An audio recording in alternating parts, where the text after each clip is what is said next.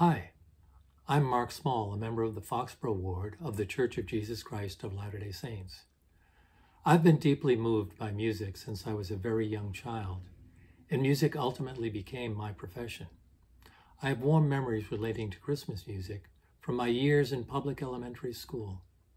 Our principal was a fine pianist, and every morning of the week leading up to Christmas, he would bring all the students and teachers together for about a half hour of singing Christmas songs as he accompanied us on the piano.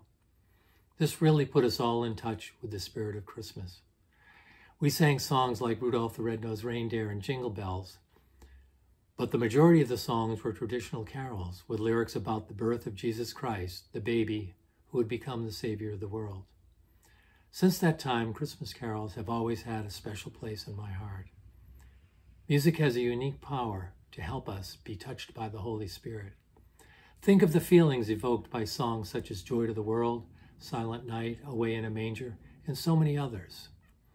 I encourage all to raise your voices this season and sing these carols together at church and with your families. I have a testimony that Christmas carols resonate with us because they celebrate the birth of the most significant person ever to live upon the earth, Jesus Christ, our Redeemer.